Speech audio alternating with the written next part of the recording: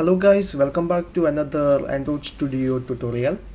Today we are going to learn about how to use the data binding library in your Android application.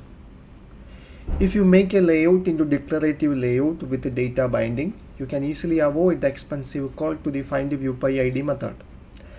Suppose if you want to create a calculator application, you have to place a number of buttons in the layout file for representing the digits and the operator.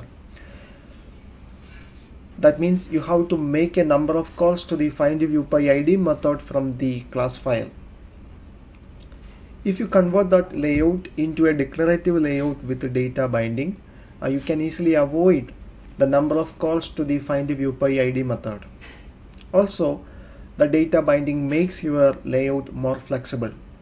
So in this episode, here I am going to create a simple Android application that demonstrates how to add the data binding library to your Android application and how to convert a layout into declarative layout with the data binding. So we can start with a new Android Studio project. Specify your application name.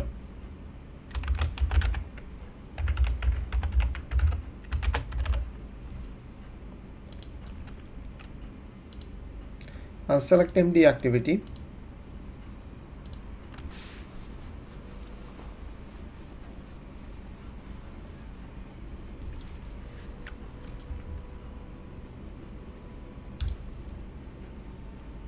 Okay, here the project is created. So the first thing, you need to add the data binding library to the Android Studio project. The data binding library is a part of Android SDK. So the first thing, we need to add that library to this Android Studio project. So we can add it through the gradle file, open module level gradle file. So here I am going to add the data binding library.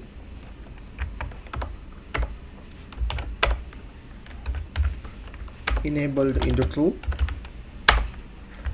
So this will add the data binding library to this Android Studio project. So we made some changes on the gradle file. So sync project.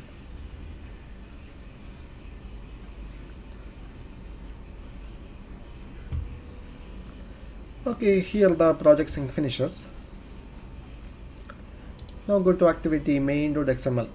So before going to create the layout, here I am going to create some bean class for data supply. Here I am going to create a bean class called a user.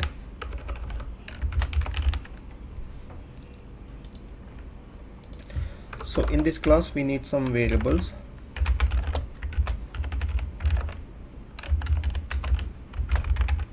First name and the last name.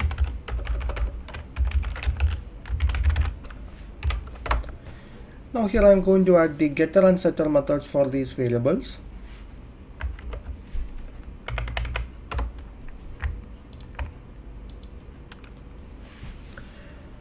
Okay, here I need a constructor for this class.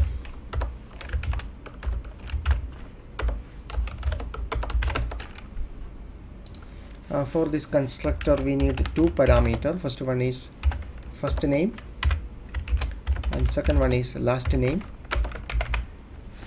Now call the setter method from the constructor.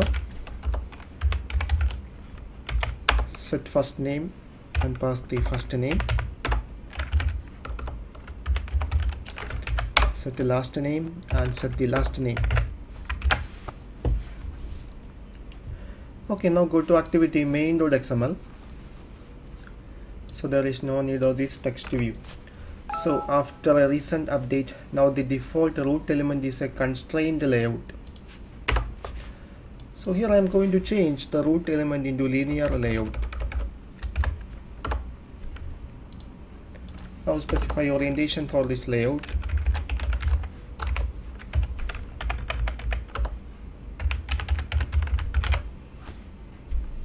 Okay, now here I want to display first name and last name. For display first name and last name, here I am going to place two text views.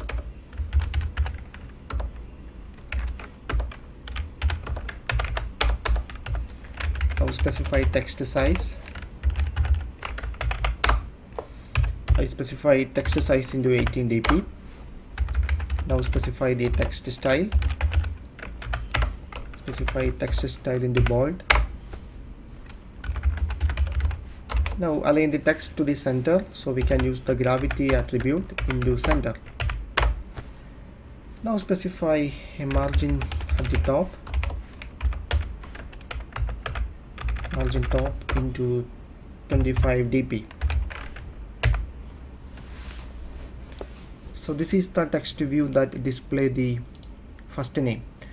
Now we need another text view for display the last name.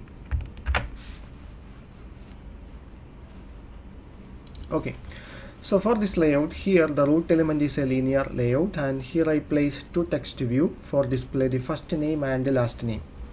So now I'm going to convert this layout into a declarative layout with a data binding. So the first step, you need to change the root element of this layout. Now here the root element is a linear layout.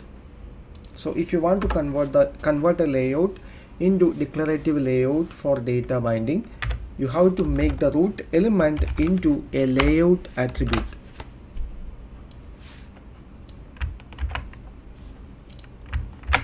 So that is the first step. Here now this layout is capable of data binding. So here the root element is a layout attribute. Now in that layout attribute, you can place another attribute called data, and in that data attribute you can specify variables through the variable attribute. So here for the variable you need to specify name and type. Here name represents a Java class object and type represents the class name. So here I specify name as user, and type, here I'm going to specify type as our bean class. Here the bean class name is user. So here the variable user is an object of the bean class. So here we place this object in a layout file. That means here this variable is a property used in this layout. Now we need to set data for the text views. We have to set the first name and last name. So here there is no ID for these two text views and there is no set text methods. So now here I'm going to specify the data for the first text view. So we can use the attribute Android text. So if you want to set the data through data binding, you have to use the syntax @ symbol. Now you need to provide two brackets. In that bracket, you can use that object, that variable. Here the variable is user. It is an object, so you can access these two variables, first name and last name. Here it is first name.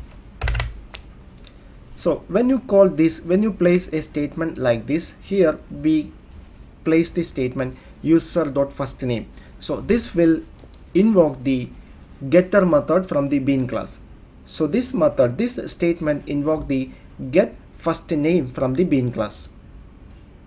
Now we can set the second name. So Android text, use the @ symbol. Now specify the brackets. Now use the variable. Here the variable is user and here the property is last name.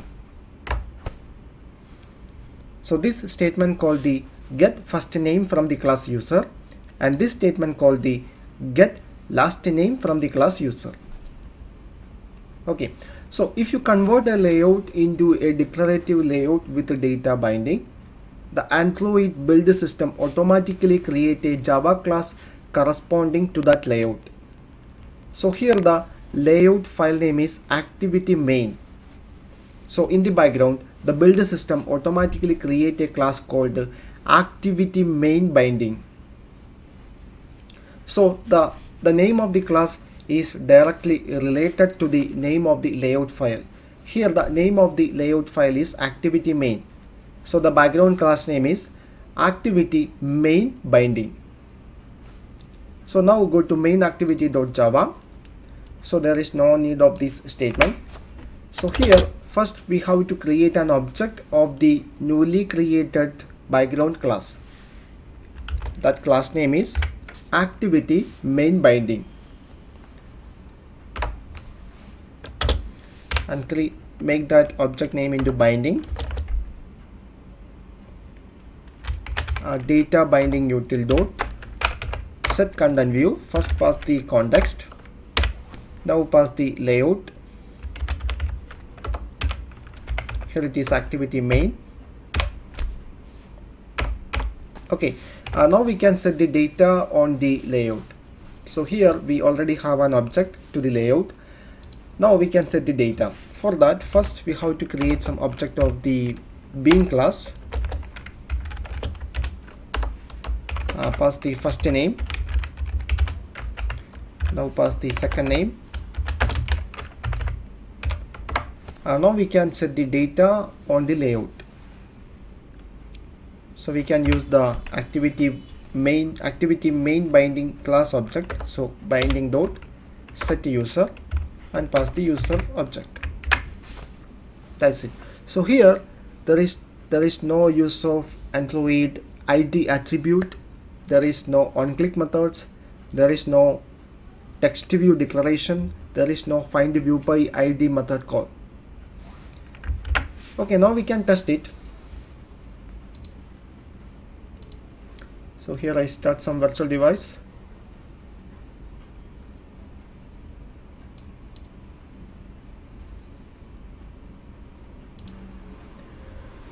Okay, now the virtual device is ready. Now we can run it.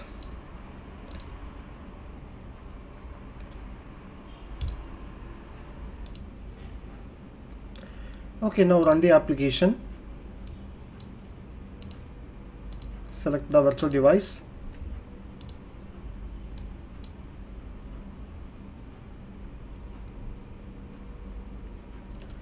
So here the application available on this virtual device. So here is the first text view that display the first name, and here is the second text view that display the second name. So this is how we convert a layout into declarative layout with the data binding. I hope you understand the concepts. Please subscribe my channel for getting more Android tutorial updates.